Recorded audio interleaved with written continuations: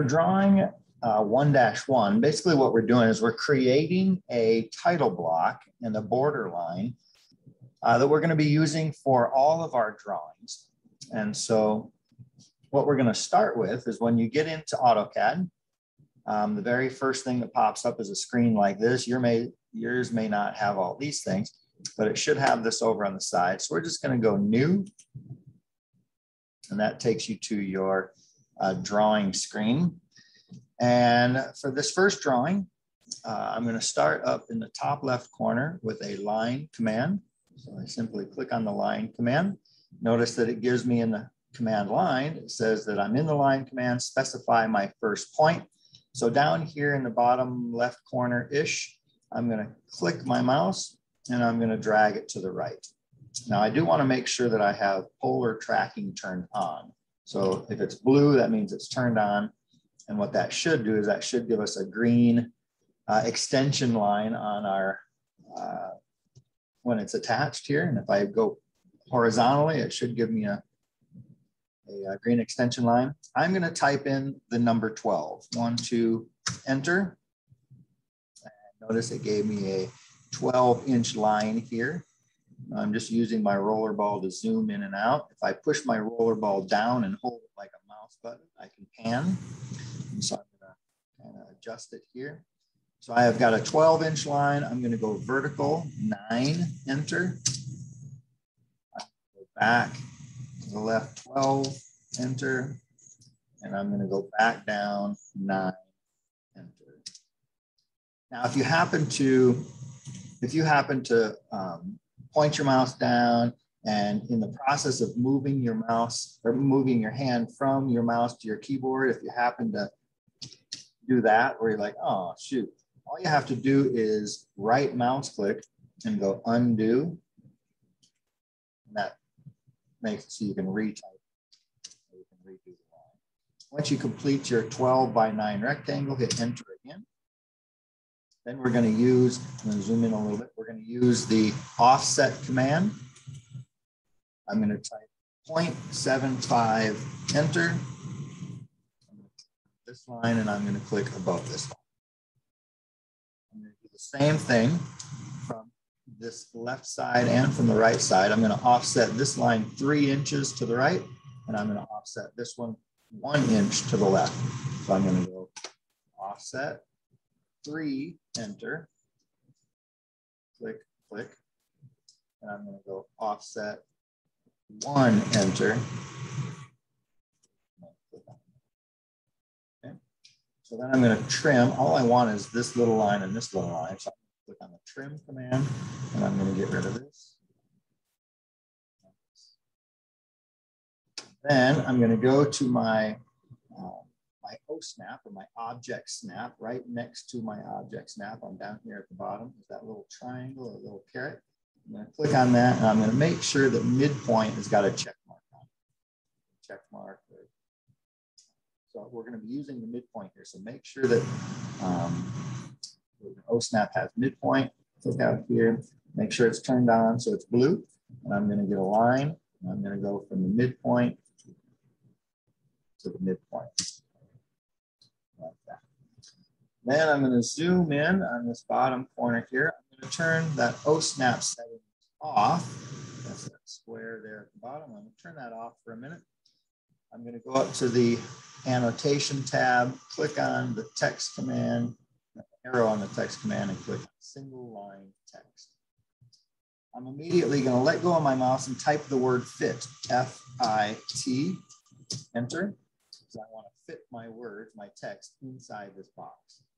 So I'm going to come right down in this bottom corner, not all the way in the corner, but up a little and over a little like this. I'm going to single click. Now have this dotted line attached. I'm going to come straight over to the right, about the same distance that I started from the left border line. I'm going to end right about here, and I'm going to single click.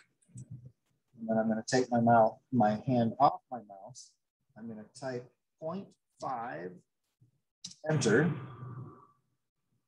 And that's going to give me this text box here. And so now I'm going to make sure my cap locks is on. And I would like you to type in your first and your last name.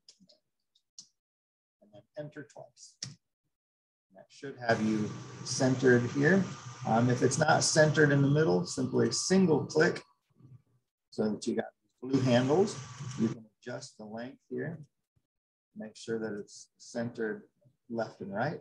And then if you click and hold on, if I single click and hold on one of the letters, I should be able to move it around. And I can move it vertical so that I can adjust the height. So I want my spacing above and below the same, and I want my spacing to the left and to the right the same. Now I'm going to move over to the middle section here. I'm going to do this again. I'm going to go single line, text, fit, F-I-T, enter. Click, straight across to here, click, type 0.25, enter. This one's going to say, using all capital letters, Montclair, and then 3 spaces, 1, 2, 3. Now I'd like you to go arc,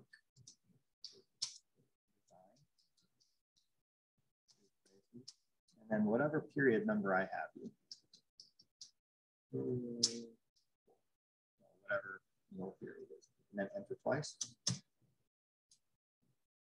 Then I'm going to use the copy command. Single click on that row of words to enter. And I can click anywhere, click, drag straight down. So I center the words inside the box there. Single click again. I'm still attached, so I have to hit enter. Now I'm going to highlight the bottom row here. Double click on it. I'm going to edit the words here. So this bottom row is going to say California.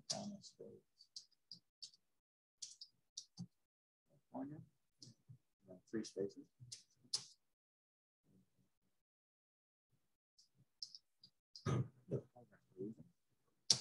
3 spaces and the word score, S-C-O-R-E. Now I'm going to continue to hit the space bar until Montclair here matches exactly Montclair here.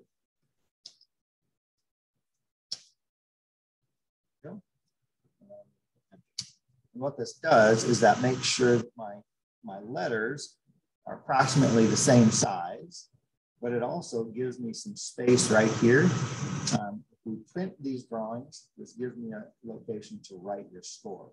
Right? This is where I write your grade in. So this title block so far tells us your name, what school you go to, what class you're in, what period you're in, what city you're in, what program you're using, and what grade you're in. So here's where we're going to write our drawing number. So let me show you how we're going to do this. I'm going to use the copy command again. And single click on this row of words to enter. I'm going to put my mouse down here underneath Montclair. So single click and drag straight to the right. Single click again and then enter. Highlight my words, grab this handle, drag it all inside the box. And I'm going to double click on this. I know you can't even see what it says, but I'm going to double click on the words here and type 1-1. One more time, I'm going to copy, select.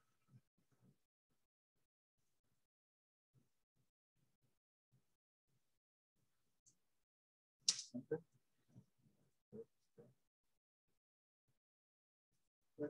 Enter. This, and I'm going to double click on it so that I can see space enter.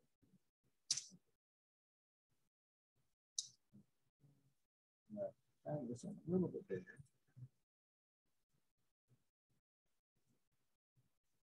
So drawing number 1-1. Escape, so get rid of all the handles. Escape is in the top left hand, corner of your keyboard. And this is the finished title block. It's got all the information necessary for you to hand in a drawing so that I know exactly who did what on this drawing.